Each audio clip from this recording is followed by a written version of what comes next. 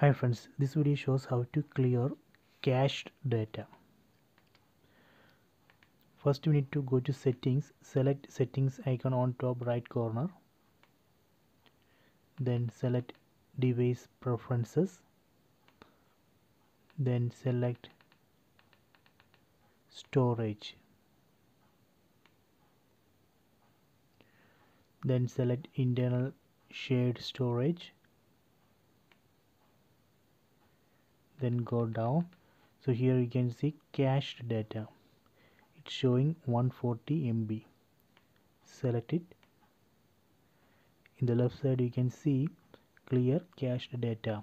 This will clear cached data for all apps. Select OK.